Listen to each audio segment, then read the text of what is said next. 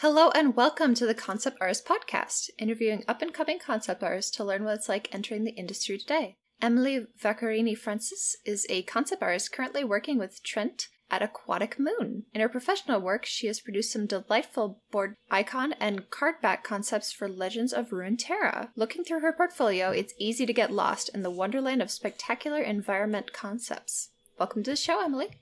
Hi, thank you for having me. Thank you for coming on today. As a first initial question, what would you say sets apart a concept artist from something like an illustrator or a matte painter? I would say like finished product and cleanliness. Like for an illustrator and a matte painter, I guess you get to like that very polished product that's very presentable, that's probably gonna make it in the game or make it in the final product, whereas the concept artists, we're on the dirt road. Like, we're figuring things out and we're doing 1,000 sketches, we're redoing things, we're transforming things, we're editing a lot. We're doing the research, like the research part, the rough research, I think. Like, figuring out what it's gonna look like. That would be the main difference for me. Like, definitely like final product, the presentable product versus the one that maybe nobody should see because it's a rough road to get there. When it comes to your own art, where do you find the most valuable feedback for improvement? Would you say the team that you work with, or have you really begun to cultivate an online group that you draw from? Right now, I mean, the feedback from Trent Kaniuga is invaluable. Like, I could just, as far as like work stuff, whatever he says, it's like, duh, like, yes, of course, that's what I should do. And then the feedback from Riot, since that's the client we're working with right now, like the paint overs from the Riot artists and stuff is nothing better. And then as far as like personal stuff and like personal work, I would say like, yeah, like online people. At first when I started, I don't know if it still exists, but it had that website called conceptart.org, I think. Mm-hmm. And it was brutal. Like, you would go in there and you had to be scared. Like, you would post something and like they were not polite, they were rough about it. Like the sandwich feedback where they tell you like you should like give a compliment and then you do the critique and then you give another compliment. No, it was just a slap in the face every time. And it was good, like it would just like, okay, set you straight. Like, okay, I did wrong. I'm gonna like go back to it. And then you would post it again and people were brutal again. But it was good. Yeah, it helped me evolve a lot. Oof, really, really build a thick skin. Yeah, exactly. I don't know if it still exists though. I haven't been on it in a long time. And then aside from that, you just online presence and you start chatting with people and you find people that like your stuff and that are willing to like give you feedback or like a fresh pair of eyes on things. Now that you have kind of set up where you go for feedback, when did you start focusing on building your portfolio? And did you turn to that feedback when you were building that portfolio? So I'm 36 now. I started seriously at 30 years old, like building something. I graduated at 25. I had some let's not talk about it type of years. And then 30 years old, I was like, okay, now I have to be serious about this thing. So conceptart.org. I started doing a bunch of pieces. I started getting slapped in the face about it. And I started evolving. And I guess, 30 years old, started building that. I get feedback from online community and looking at other artists also a lot, comparing. Yeah, I guess that's how you start building it, but the final portfolio did not include some of the early stuff that I thought would be included in the final portfolio, if I'm making any sense. No. I completely understand what you're saying. When you first started working with Trent, what did you have in your portfolio? I have not had much time to do anything new since I've been working with him because he keeps me busy. So pretty much what's in my portfolio now, minus maybe like 6-7 pieces is what I had in there. Yeah, pretty much my portfolio now, minus the latest, like maybe 2 years. That was where my portfolio was. Wait, what I have now is what he saw, pretty much. Well, what you have is absolutely gorgeous, so I'm a big fan. Thank you very much. So when it comes to Aquatic Moon as a whole, how did you go about finding out about them? Was it through social media or a listing or? YouTube. He has an awesome YouTube channel where he does like short videos. That's what I liked about his videos too. They're like 12 minutes, and he's just like rough about it and honest, and he doesn't like sugarcoat it. So I was like, oh, I'm into you. I am into you a lot, sir. And he draws while he does the video, so I guess you pick up like little techniques on what he does at the same time you listen to him, and he's like setting you straight and stuff. And one day I was watching a video because I follow him on YouTube, and at the end of the video he's like, hey, we're looking for new people. So that was like 2 years ago now, and he gave us like at the end of the video he gave us an email to apply. I was like, oh. So I wrote in, and I remember like I wrote down like a corny title, like a corny header for my email. I was like super pumped application or something like that. I was like, okay, let me do like a ridiculous title so like the email stands out to him. And then after that, like I wrote down that I'm a big fan of him. I love what he does. I would love to work with him. I sent him a link to my CV, my resume, a link to my portfolio. And a couple of hours later, he wrote back. I was like, no. I was on my butt, just like so surprised. Wow. Yeah, he wrote back. I was like, no, I was not expecting it. You know, I just like, I threw some seeds in the wind, and I was like, let's see where this goes. And that evening, I think, or like the next day, he had me like doing a test on like a gray box. Mm-hmm. And he liked what I did, and he was like, cool. And no, did we have a phone interview before or after the gray box? I don't know. I think probably before. That makes more sense. He was like, you know, he asked me like, how long have I been doing that? Why do I like to do that? Like regular interview question. How comfortable am I with this? And ta-da. And yeah, I was super, super, super nervous. I was like very nervous when we first started talking, because I was like, not expecting him to answer at all, like not expecting him to like anything I did. And he was like, yeah, I'm really interested in working with you. So I was like, yeah, let's go, let's do it. That's awesome. Yeah, That was the one. So that was really the kind of one and done application, huh? yeah, it was, because before that I did a couple stuff here and there, but like, yeah, that was the one that I sent in my. It wasn't him contacting me, like I sent him my application pretty much, and it was accepted. It had never happened before. What was the interview process like? You mentioned an art test. Did you guys have a chat beforehand or after?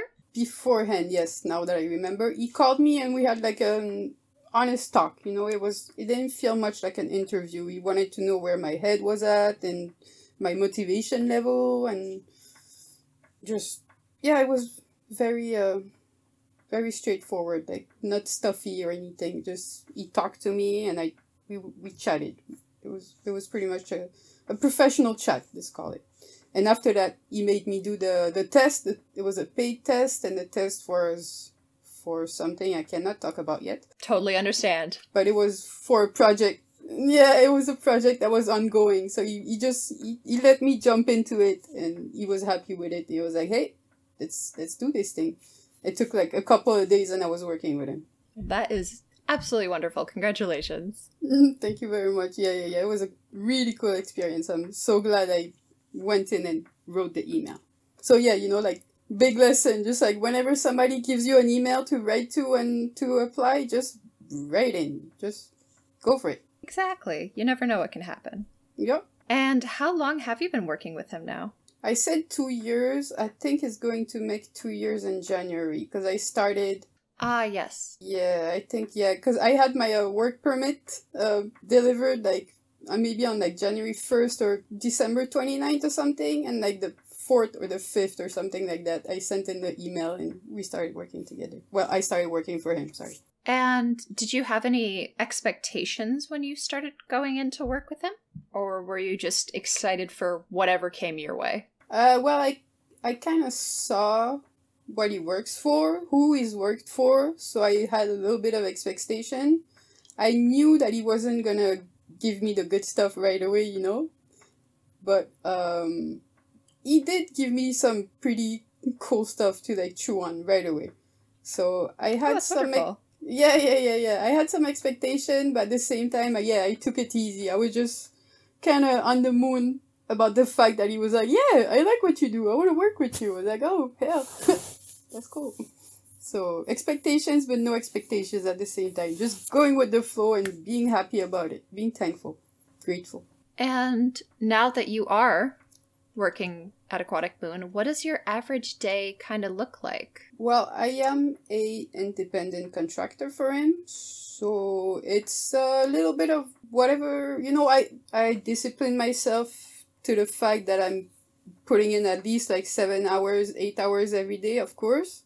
But as long as, my 7, 8 hours could be a 9 to 5, but it could be noon to 8 p.m. It's just always making sure that I give him a full day's work and, be consistent. Even also, he's like 3 hours behind me because I'm in Florida. He's in California. So it's true. Yeah. So sometimes like I could be finishing at 8, 9 p.m., but he's still in the thick of it. So it still works out. Just a regular day. I wake up, I make sure like I get ready as though I'm going to work, even if I work from home. 4 hours in, a little break, 4 hours out. What would you say that meetings are kind of like? I take it then a lot of them are via Zoom or Slack, Discord, that sort of thing? On the phone. I have his phone number. We text or we call. Again, like very, very light about it. No pressure. One of the major difficulties that I've seen with aspiring concept artists is not knowing what their value is within the industry. Would you be at all comfortable discussing your pay and benefits? Or yes? Yeah, sure. Awesome. So what has been your kind of average experience with that when it comes to pay, paid time off, healthcare, that sort of thing? That sort of thing does not happen for me because I'm an independent contractor. So I get paid. I get paid hourly and I have to deal with the rest type of business. Mm-hmm. As far as rates, maybe like deciding like what your rate should be and stuff, you mean? Mm-hmm. Yes, that I can answer because I have no benefits, no paid time off, no nothing like that.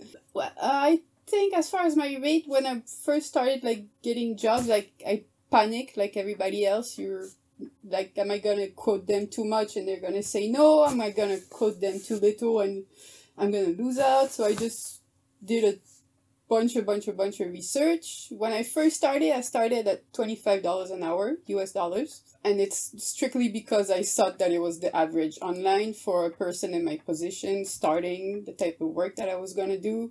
Aside from that, you always have this self-calculating. If it's a job that you're really going to enjoy doing, like you might take a little pay cut. If it's a job that you're like, oof, I'm only going to do that one to like pay the rent this month. Like you stand firm on the rate that you've decided. Yeah. Yeah. I think that's my personal logic. Like I'll do something if I know I'm really gonna enjoy doing it. I'll be easy about it. But if it's gonna be hard or anything, like I'm not gonna make it even harder on myself by not being properly compensated. And then regularly I just check online and I look at averages and like what's the norm for like other people at my level and my level of experience, and I go up every year just about. I kind of give myself a little raise and stay we call it reasonable. I try to stay in the reasonable range. I'm not greedy. I don't have a very expensive life. I'm pretty frugal, so I just compensate myself well. I do the calculation to make sure I'm going to be able to pay my rent and my power, my internet, taxes at the end of the year, all of that. Take all these stuff into consideration. All the fun math that goes with it. Yes. But in the end, it's really like 1 + 1 + 1 + 1 and you get to a result, It takes a little time, it gets a little annoying, but you have to do it just, to have peace of mind. Oh, yeah, definitely. Since you are an independent contractor, do you also work on things like commission pieces? Or is that not really what you like to spend your time doing?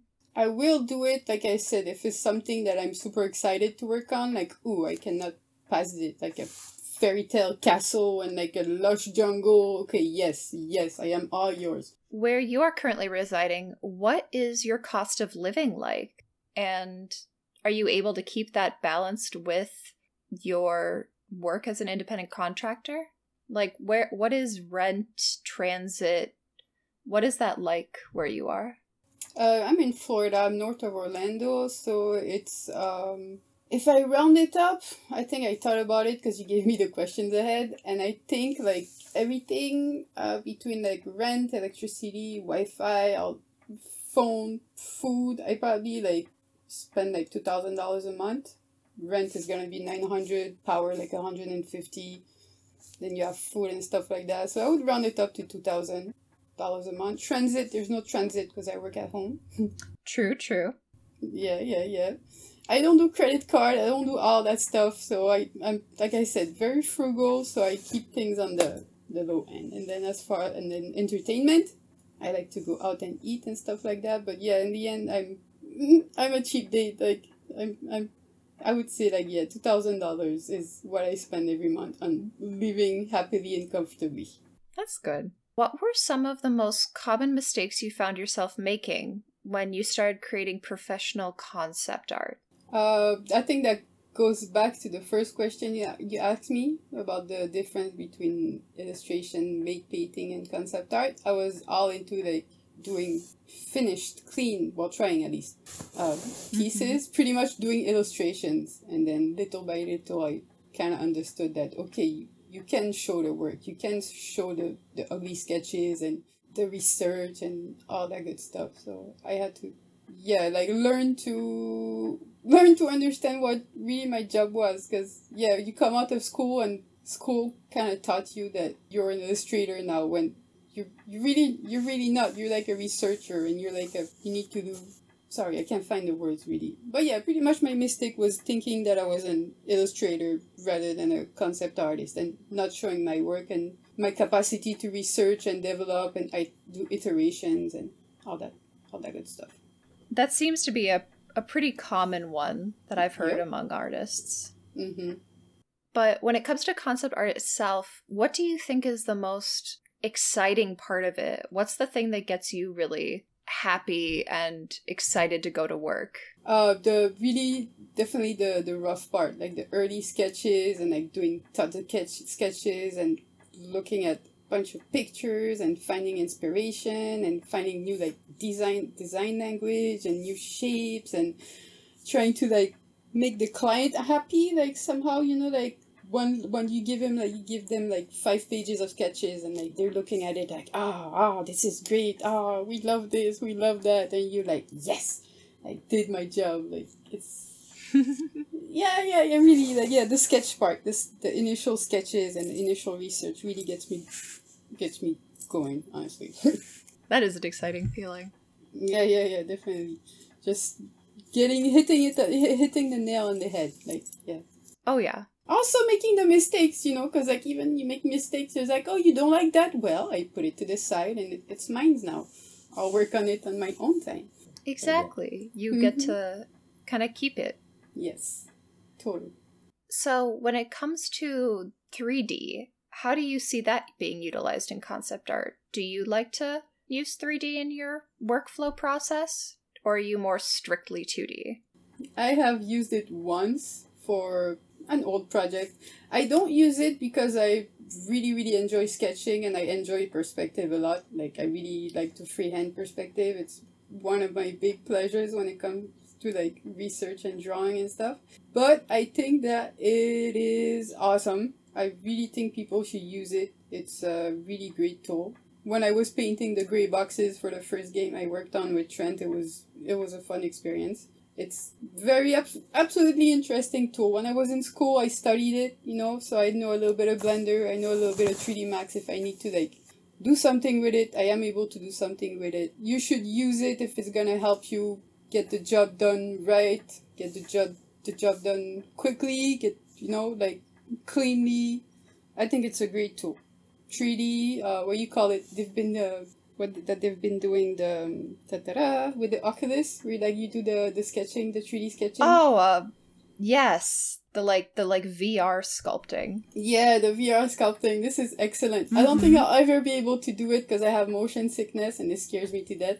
But that's it's wonderful how much like it increases your possibility. Like, you know, somebody who maybe doesn't have too much knowledge and perspective, it doesn't hold them back because sometimes you're very creative, but like it's not fair that you're not going to be able to create just because like you don't know how to like, you know, vanishing points and POV and 1 point and 2 point and 3 point perspective. Like, nah, you just open that 3D program and you just build that gray box and boom.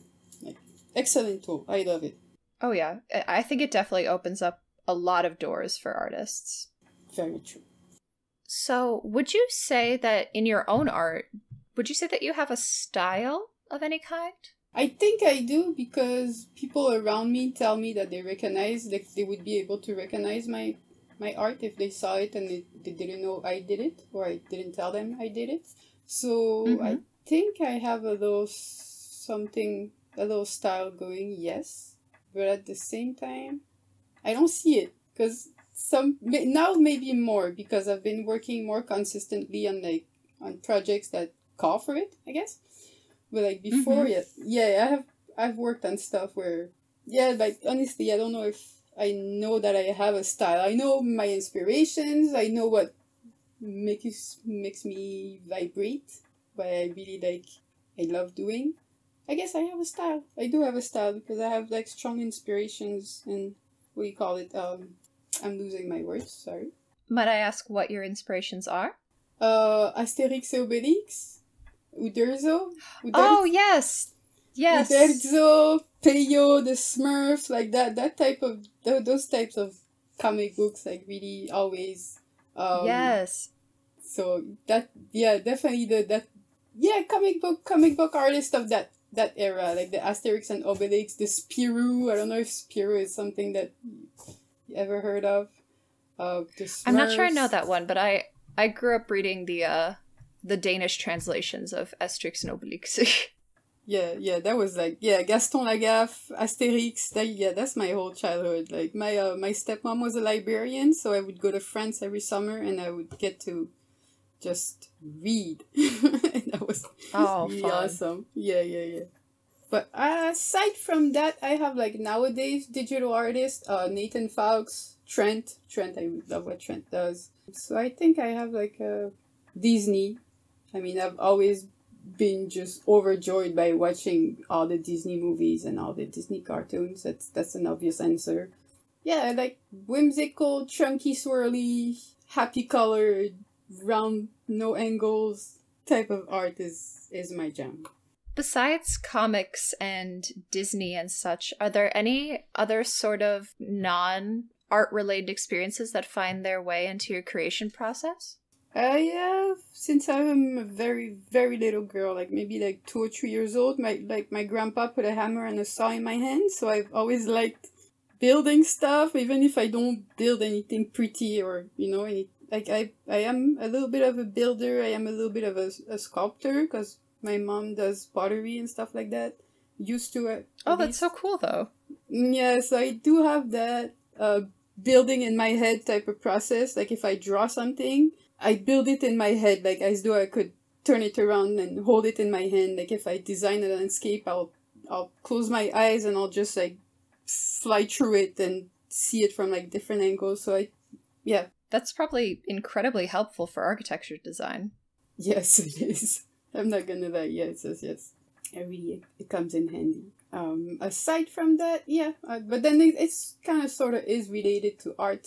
But other things that come in the process, reading, I guess, because like as I read a book and I'm just like, there's a movie going on in my head, like I'm just imagining every scene like one after the other. So, but then that still sticks to like the classical type of like inspiration you could get, that everybody gets their inspiration from like watching movies and reading. And I'm an observer. Mm-hmm. Like I've always been like somebody who doesn't say much, and I can just stay there and like analyze something for like very long periods of time, and it'll come back to me later like into a little flash of inspiration, and I'll start drawing something that might not have anything to do with what I was looking at, but the shape will inspire me, the negative space will inspire me, that's that sort of thing. I'm very random. Very, very random.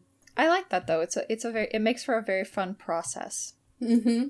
So how do you spend your time off of work? I'll grab a sketchbook and I'll I'll draw some more. But aside from that, I like doing some light gardening, and I like fixing stuff and building little things, and I like playing sports. Oh yeah? Like, yeah, I really like being active. I'll go rollerblading, I'll play football, but not really football, I'll go swimming. I used to surf. I don't really have the opportunity anymore. I really like being active. I grew up in the Caribbean. I pretty much grew up in a tree and on the seaside, so that's that. I like eating. I like going out and like eating. I'm a big fan of breakfast. Breakfast is my favorite meal of the day. That sounds like a lot of fun to me, so. That's good. Do you have a goal in mind for the future? Is there something with your art that's really driving you forward? The pleasure of doing the art itself is just still very present on a daily basis. I don't get tired of it. So as long as I'm allowed to make art and be creative and like I'll be happy with it. Maybe at one point like I'll want a little more, like maybe I know like some people at one point in their career they're looking forward to like doing a little bit of maybe like art direction or like being in charge of something or doing their own project. Right now I'll be very happy if I'm allowed to keep doing what I do. I'm so grateful that I have the chance to do, not the chance, I guess you can say that. To be able to make a living and out of being an artist, like it's very wonderful. I'm just creating wonderful things in my head constantly, and I'm putting it on paper, and it's or on the Wacom, like in the computer, and it's my job. I was like, it's just, I don't think it could get much better than that. I am super grateful to where my career is heading and headed, and hopefully I just cross my fingers that it stays like that. Oh yeah, and I know I can definitely see the joy that you have for your art when looking at your pieces. Oh, that's good. I'm glad to hear that. I'm glad it shows. Well, that is all the questions that I have for you today. So thank you so much again for coming out and taking the time to speak with us. It was good. It was awesome. It was short and sweet, but I know I'm a short talker, so it would be like that. Well, I hope you had a good time. It was really cool. It was really cool. I hope whatever I rambled on is gonna help somebody or give them a little motivation or inspiration, and it was really good. Excellent first experience with you. Thank you very much, Christine. Oh, I'm so glad. While I still have you here, are there any platforms or projects that you're currently working on that you'd like to give a little shout out to? I was working last year or the year before on a project with Andrew Mattingly. I think he contacted me and he was like, hey, I'm trying to like revive this game from the 80s. It's a point and click. I love it. I would like to make it a more current project and everything. Like, I'm gonna invest all I have into it, and then I'm gonna see if I could get funding for it. And he went in. He gave everything, and he paid us, and he wrote the story, he wrote the game. He's a programmer, so that helps. He built the platform for it, and lo and behold, like a couple of months ago, he got contacted by a company that decided to fully fund him. So he was really rewarded for his ballsy move. And I'm not part of it very much anymore because I'm done with the concept art. But once in a while, I do some things for him. But he's put together a technical team now. They're onto doing the 3D and the animation and the rigging and putting everything into the game engine. And it's really starting to look lovely. And I know the game is going to be really awesome. And yeah, that was... Well, that is super rad. I was very, very happy for him when the whole funding thing happened. Well, that is really cool. I will definitely put in a link so others can check it out. I'll give you the website. Oh, fantastic. Thank you. All right. And if anyone's interested, are you currently open to your commissions? And if so, how should they contact you? I don't think right now I should be reasonable and I should not take on anything else that I I don't think that would be wise. So right now, no commissions. All right. Sounds like a plan. Well, again, thank you so much for coming on today. Thank you so much for having me.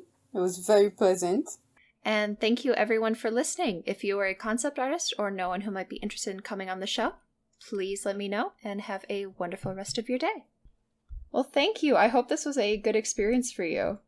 Super good. I'm very glad I did it. I hope I get you enough meat to put on the on your plate, Definitely. And I will be sending you over the initial edits. And yeah, I guess that's all I have for now. Do you have any kind of questions now that it's finished? I was wondering what you did. Because I guess you do podcasts and you do interviews, but I know I saw that you're an artist as well.